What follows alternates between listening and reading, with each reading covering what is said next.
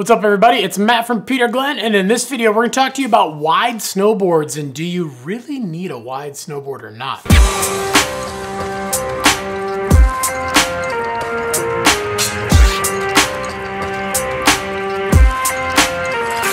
All right, so the biggest question we get every single year is, do I need a wide snowboard with this size boot? And a lot of times people are asking about a boot that does not need a wide snowboard. And things have really changed a lot over the years. Back in the early 90s, like 92, 93, when wide snowboards first came out and K2 introduced the Fat Bob, snowboard boots were very, very big. The technology had not gotten to where it is today. A great way to actually demonstrate that is that we actually have a size 12 boot here, and then this is a size 11 boot. If we put these side by side and we kind of look at the footprint of the boot, and that's basically exactly what it sounds like when you step into the snow, it's how much footprint, how big the sole is. There obviously is a big, big difference in that footprint between an 11 and a 12. Now, if we actually go back to those early 90s, boot technology, this is actually about how big a size 10.5 would be. It was huge. The materials on the boots, the constructions of the boots, the technology, again, hadn't gotten there yet, and the boots were really, really big. Now, through the years, obviously, we've come up with better materials, we've come up with better shaping, we've come up with basically a boot that has stayed the exact same size on the inside, but they've been able to shrink the outside of the boot.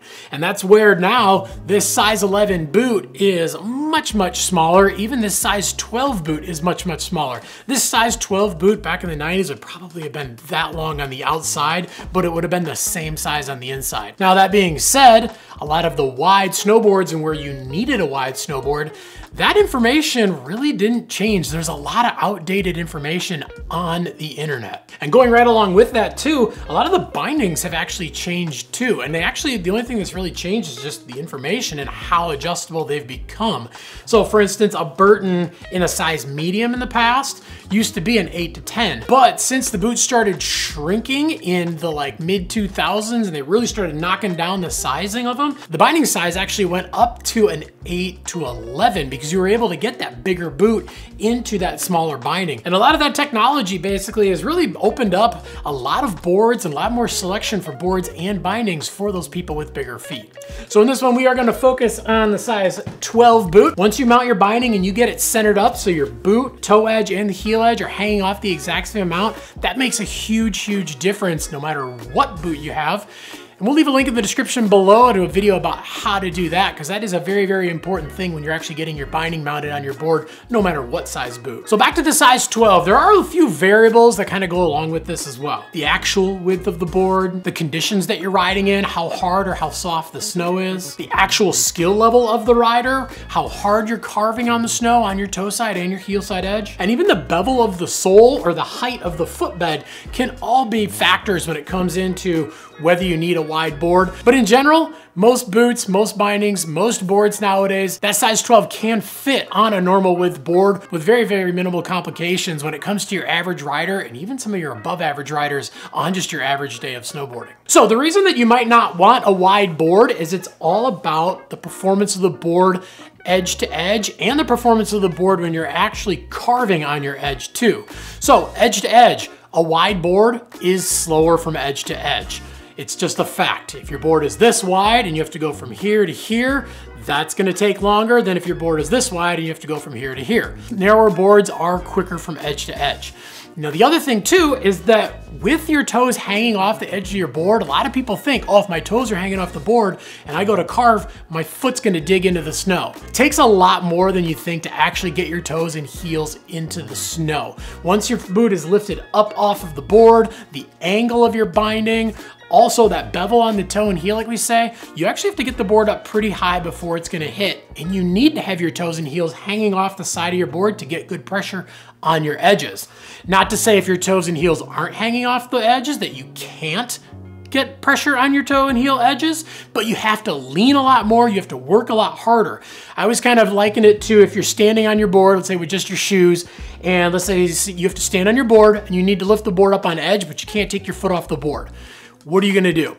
Are you gonna take your foot and you're gonna leave it completely on the board, or are you gonna hang your toes or heels off a little bit and then grab the edge of the board and lift it up? you're gonna do that because that's gonna get that pressure on that edge. You can't push straight down on that edge if you're not over that edge. And that starts with your feet and it goes to your upper body. I always say that wide boards, if you've got a smaller foot and if you don't need a wide board, it can be like trying to turn a coffee table. It just gets very, very sluggish. Now, if your foot is big enough to hang off the edges, then you actually don't notice it as much because you've got that advantage, you've got that bigger foot, and you've got that leverage where you need it. So again, we're gonna focus on that size 12 because I really say that with a modern day boot and board and bindings and everything, size 12 is really that tipping point where you don't need a wide board. Yes, there are certain conditions where it can be beneficial, and sometimes you just might like it. You know, just like with everything in snowboarding, there's a lot of personal preferences. I know some people that do have smaller feet in that 9 to 10 range, and they just like the wide boards,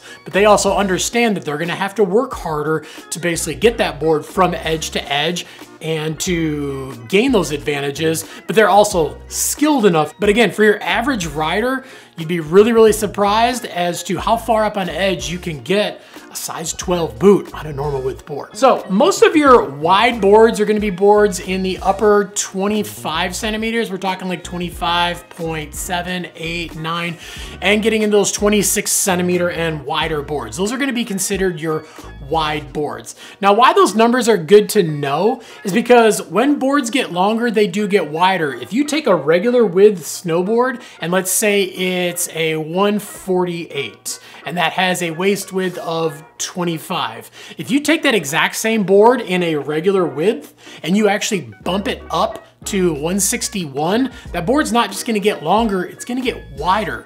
So some people think, oh, I gotta have a wide board, and they might look at the wide version of that board, but then if they fit in the 61, and then they look at just the standard width on that regular width version, they might find that it actually is just as wide as some other companies' wide boards. And then also when you are looking at those numbers too, realize that measurement is in centimeters. And a lot of times you're gonna see 25.1, 25.5, or maybe it'll just say 252, and that's basically millimeters, so you can just throw in the decimal point and drop it down to centimeters.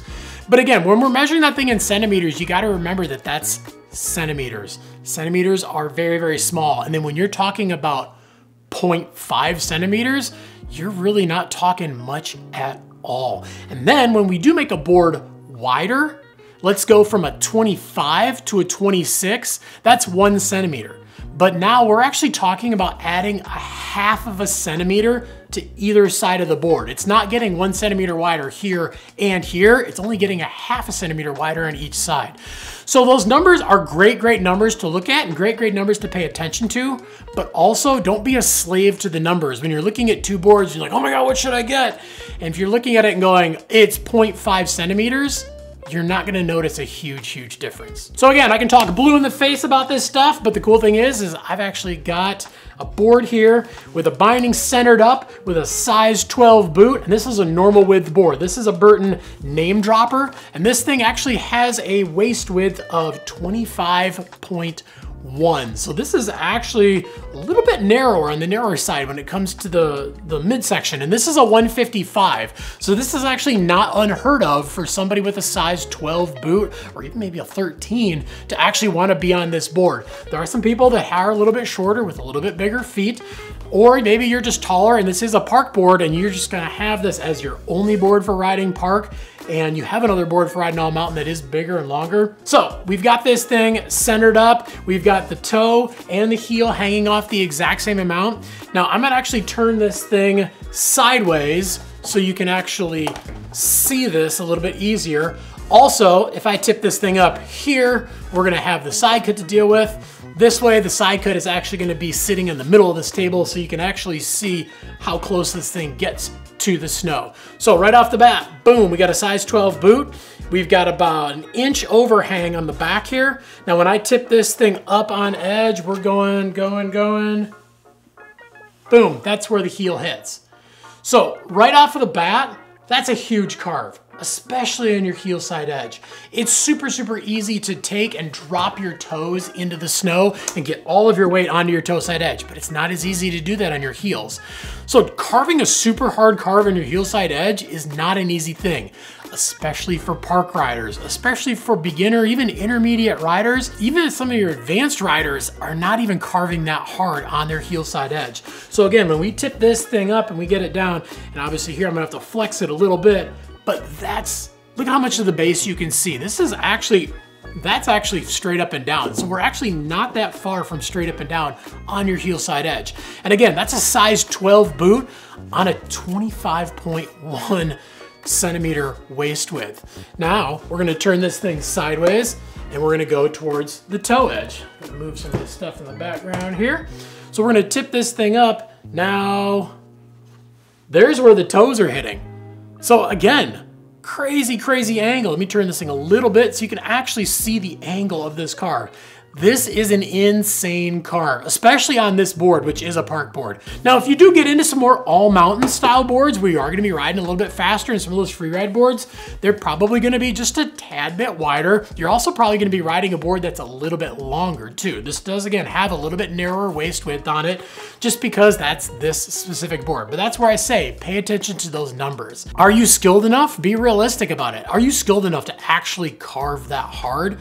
There's a good chance that you're not, and I'm not taking a dig at you. Me, I rarely even carve that hard, not to say that I'm an advanced rider, but I have been riding for a long time and I can lay down a carve on a snowboard. Now, obviously you can see those things and we start to get into some of those variables if you're actually carving. Now, when you're sliding turns, that's completely different than if you're actually carving. This really only comes into play if you're actually digging into the snow and carving super, super hard. And another thing that people always say too is it's like, oh, it's snow, you're sitting down in the snow. Yeah, that is true. But the softer the snow gets, the less you're actually carving. Yeah, you might be looking at an angle that's this heavy, but even there, let's say you're sitting down in the snow and your toe's gonna catch there, that's still an incredibly hard carve on regular snow for your average, and again, some of those even above average riders. Most people aren't carving that hard every single day. Another thing that I get a lot of too is people's like, oh, what about the angle of the slope? Like if you're on the slope and you tip it up, your toes are gonna hit, a little bit quicker. It's like, well, yeah, that is true, but how many people are riding a slope that is crazy, crazy steep enough that it's gonna make a huge, huge difference? Also, the only time that's gonna make a super big difference is if you're carving straight across the slope. Most people are just going down and your angle on your slope is going to be here. It's not going to be here. So the less angle that you're actually taking when you're riding down the hill, the less of a factor that is. Also, if you are riding a slope that is crazy, crazy steep, you have enough skill to carve crazy, crazy hard. You also have enough skill to be riding a wide board, and this video actually doesn't even apply to you. And then again, that goes right back to the skill level of the rider. If you are skilled enough to be able to put a board on edge that is wider, then again, you don't really need to be watching this video. Even if you watch some of the videos of those guys that are laying down those super, super hard carves, it's amazing what they can do. Watch the videos and see how much time that they're actually spending that far up on their edge that's beyond this. And when they are carving and they're doing those super hard carving videos, they are riding in conditions where you can really, really dig into the snow. So obviously with that 12, I always say you can go either way. A 12 is big enough that if you get on a wide board, you can push it from edge to edge. If you have a size 13 or up, definitely get a wide board. Don't even think about it.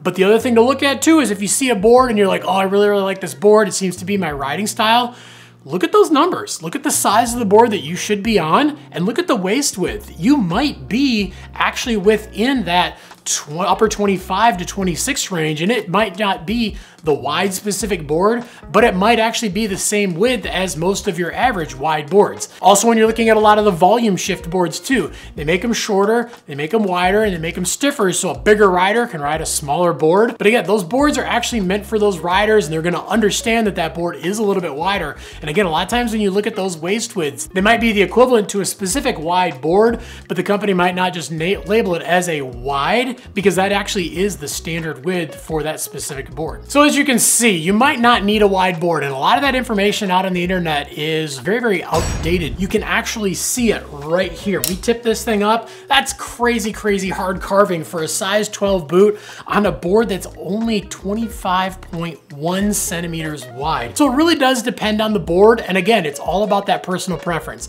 But if you're just looking for a good board, park, all mountain, even into some of your free ride stuff, and you're just a good average to above average rider, again, you'd be really, really surprised that you don't need that wide board and you can actually get a better edge and also have a quicker reaction from edge to edge as well. But if you got any questions beyond what we talked about in the video, definitely leave some comments down below. We're on there every single day trying to answer your questions.